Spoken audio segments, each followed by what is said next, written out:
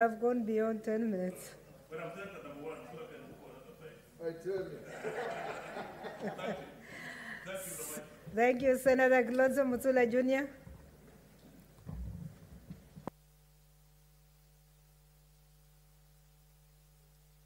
Thank you. Thank you, Madam Speaker, for the opportunity. I rise to support this motion to censure these two cabinet secretaries, and I hope I will not repeat what Professor Kindiki has ably represented.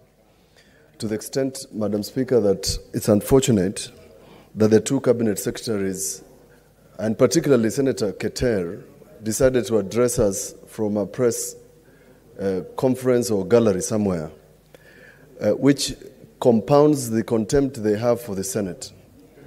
Madam Speaker, let me say that I miss the previous Senate.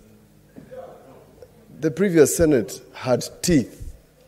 The chairpersons had teeth. The chairpersons of committees were not ignored. The chairpersons of committees currently are ignored constantly by cabinet secretaries. I recall a cabinet secretary calling me a lobbyist in the middle of a committee meeting because the chairperson could not even tell the cabinet secretary, behave yourself. We must admit the sin of omission is partly by the committees of the Senate. And why do I say so? I say so because, and I'm going to put it on record, that the information I have is that the petroleum levy fund was supposed to cushion Kenyans from these fuel prices, the fluctuations. But the statement I raised in March was floated by the committee. This is what happens when we treat these cabinet secretaries with kid gloves. The person who you are summoning takes a chopper, goes to his county, and doesn't care. I can tell you for free, it is possible that these cabinet secretaries have put their legs on their seats and they're watching us on TV because we look like we're in a Mexican soap opera. Senator Kindiki is right. They know we can't do anything. And this started the day we were supposed to censure a cabinet secretary and we walked out of this chamber. We left because for that particular time, it was politically correct. Now, it is affecting the people who elected you. And some of these cabinet secretaries think that by becoming so big and big heads, they're going to be elected governors. Some want to be presidents. Of which country?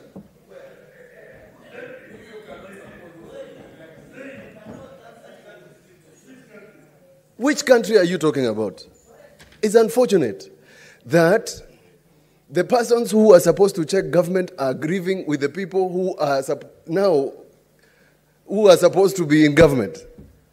The public is confused, members of the Senate. When the police barricaded Parliament Road and we were discussing a contentious matter here, we adjourned and the Speaker ordered them to leave. And they left. The Speaker orders cabinet secretaries to come here, and they don't come. It is possible that some of them even call the office.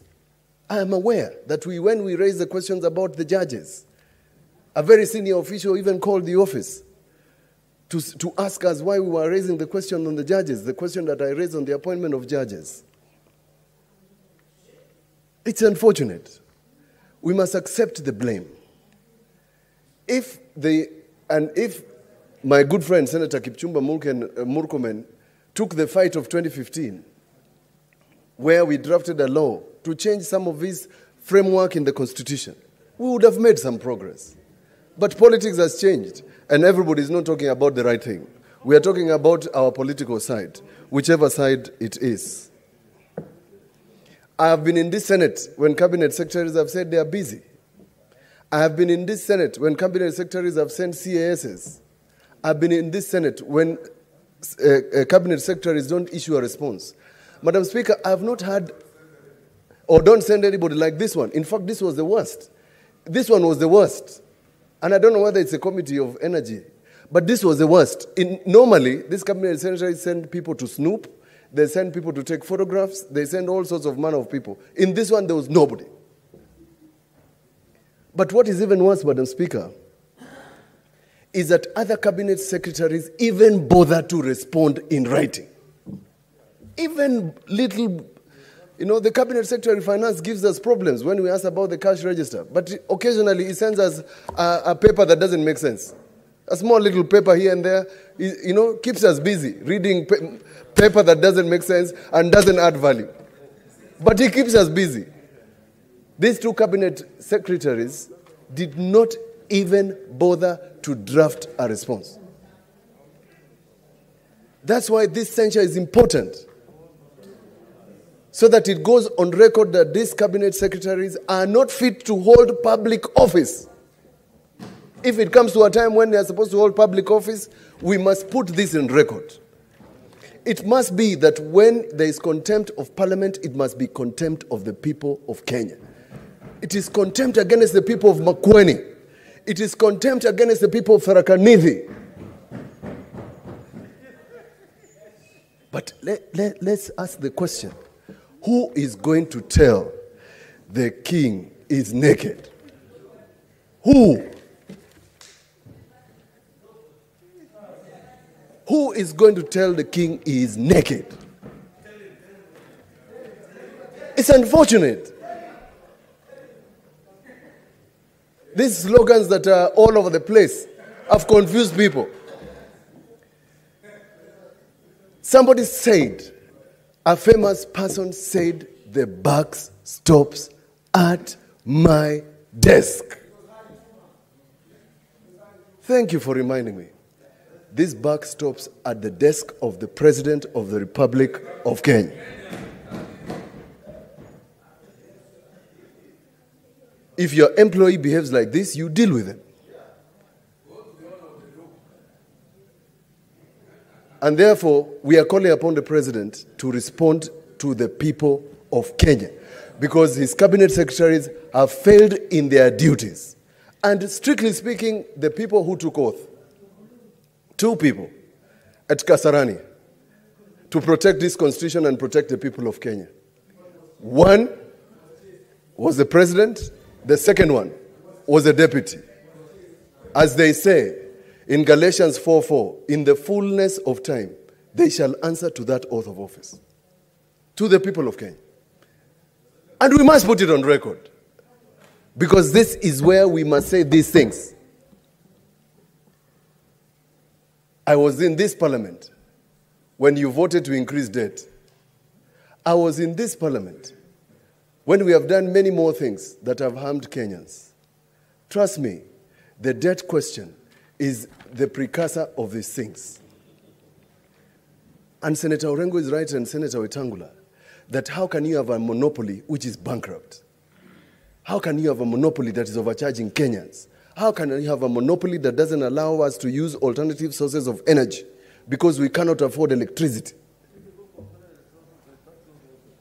Because they will tax those sources. Somebody sent me a list of the taxes we are paying for fuel. It's ridiculous. This must be the only country where we are paying such. Uganda gets its fuel through our pipeline, which cost 52 billion shillings. And their fuel is cheaper. Who is going to speak for Kenyans when everybody is silent? When everybody is singing, we are all singing like we're in a choir. Kenyans are wondering, who is going to help them? Sanction is not enough. Our committees must do better. You must do better, because we count on you to put these cabinet secretaries to task. They don't fear you, and there must be a reason. It's possible they call you, or they WhatsApp you, or something. Dear chairpersons, we are calling upon you to help this House regain its lost glory. That is the only way we will earn our respect that we used to earn when we... Is there a point of order from Senator Jeruyot? Although he has finished his time and I didn't want him to come back. Just a question that you need to guide this House, Madam Speaker. Apologies to my colleague, Senator Mutula. I didn't intend to interrupt his very beautiful soliloquy that he was presenting before the House.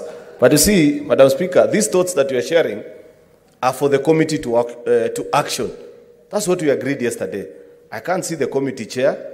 I can't see the committee vice chair. I can't see the majority leader. I can't see the deputy majority leader. I can't see the whips. Madam Speaker, is it in order?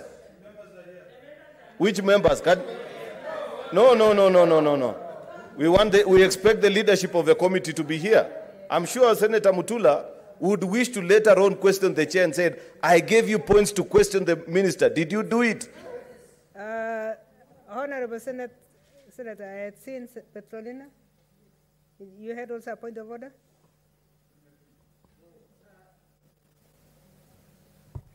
Thank you, Madam Speaker. I just wanted to inform Senator Cheruiyot that the members are here. We are fully taking notes. In addition, we do not have a vice chair yet. Our vice chair was Senator Prengei, but the members are here. I think the whole membership is here. Senator Maina Ephraim, the chair, has walked out shortly, and he informed the members. Thank you. Thank you, Senator Alake. Are you on a point of order? Yes, Senator. I think there's a bit of, I don't know if the members are in order to insinuate that the committee is not doing its job when even the committee of the whole House was snubbed. So is it that the ministers called the House as well? Because it's not fair to say that they were called when even the committee of the whole was not honored at all. But that having been said, Madam Speaker, we are here as the committee members, and we attest to the fact that we've done our very best, and the fact that the committee of the whole was snubbed should tell you that it's nothing to do with the committee, really.